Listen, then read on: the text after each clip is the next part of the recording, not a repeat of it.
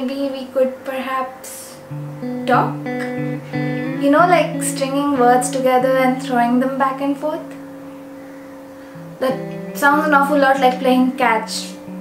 Anyway, I think you're busy or something, so maybe I'll just sing a song, make it simple, and maybe you'll hear me and ask me about the artist, or maybe just as always I'll end up singing to myself because my spine is just Jenga blocks stacked on top of one another and they'll fall if I breathe too hard to raise my voice. Maybe we could ease into a conversation if I just asked you about what you'd said earlier about the traffic being bad. I know that's almost as sad as talking about the weather, but some talking is still better than you not knowing of my existence. As if I were the poetry book of an amateur author and you an avid reader of the bestsellers. I wish I could tell you that you're like a rainbow to me.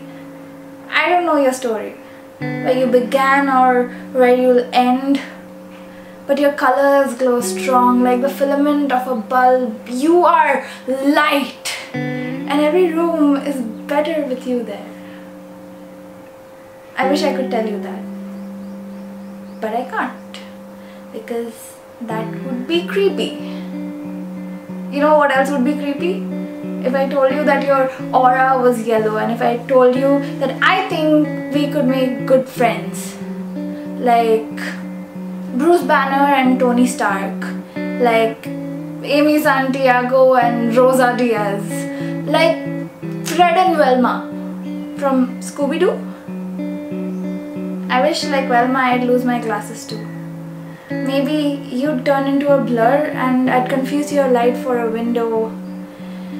And maybe I'd walk towards you, and when I finally realize that you're just a person, not a window, not a rainbow, not light, just a blurry humanoid form, maybe I'd finally have the courage to say,